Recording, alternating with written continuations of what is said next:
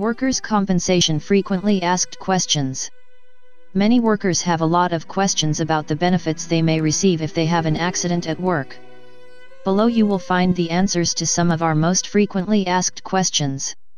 What exactly is workers' compensation?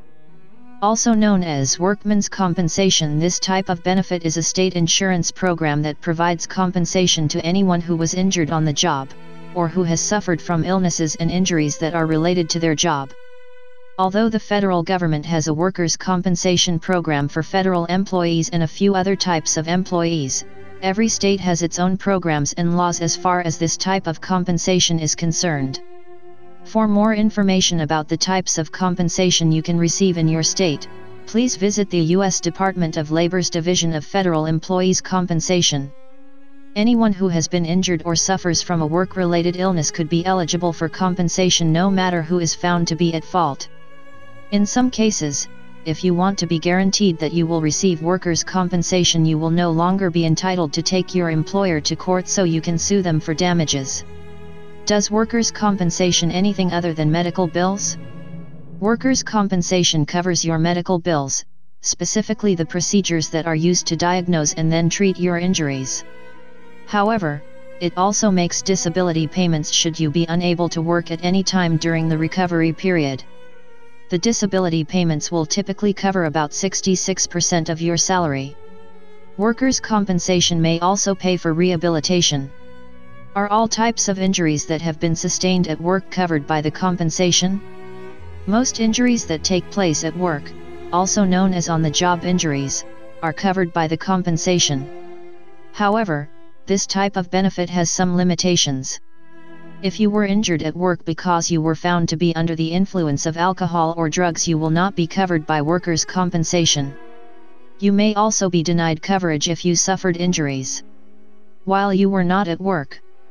If you were committing a crime. If your conduct violated your employer's company policy.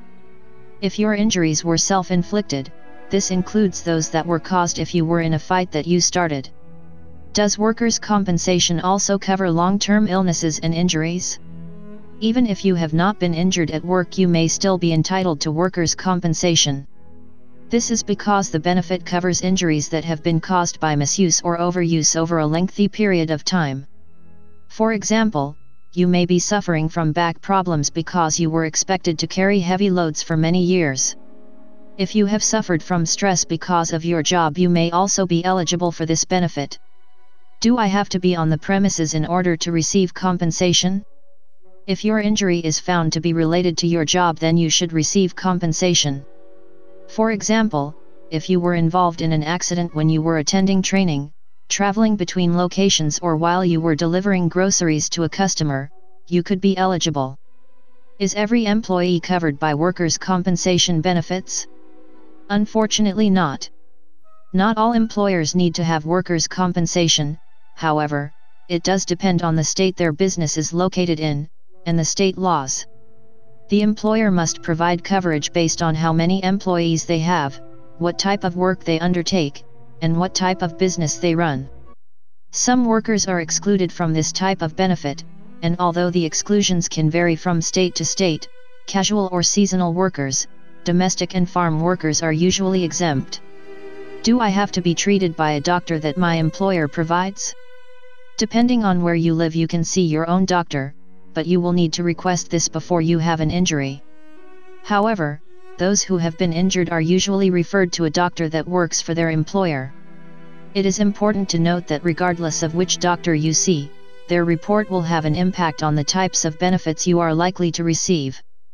You should also remember that if you have to see a doctor that has been selected by your employer, you may have to be careful about some of the answers you give. For example, if you have injured your back in a fall at work, the doctor may ask you if you have had previous back injuries or issues.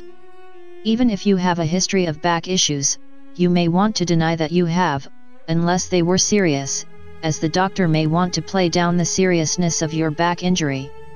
This is because some employers do not want to pay for the continued treatment of someone who has a history of back issues. Can employers be sued in court because of an injury at work? Yes. If you have been injured due to your employer's intentional action or recklessness, you could take them to court. Taking your employer to court would mean that you would have to refuse to claim for workers' compensation, and instead sue them for pain and suffering, punitive damages, and more.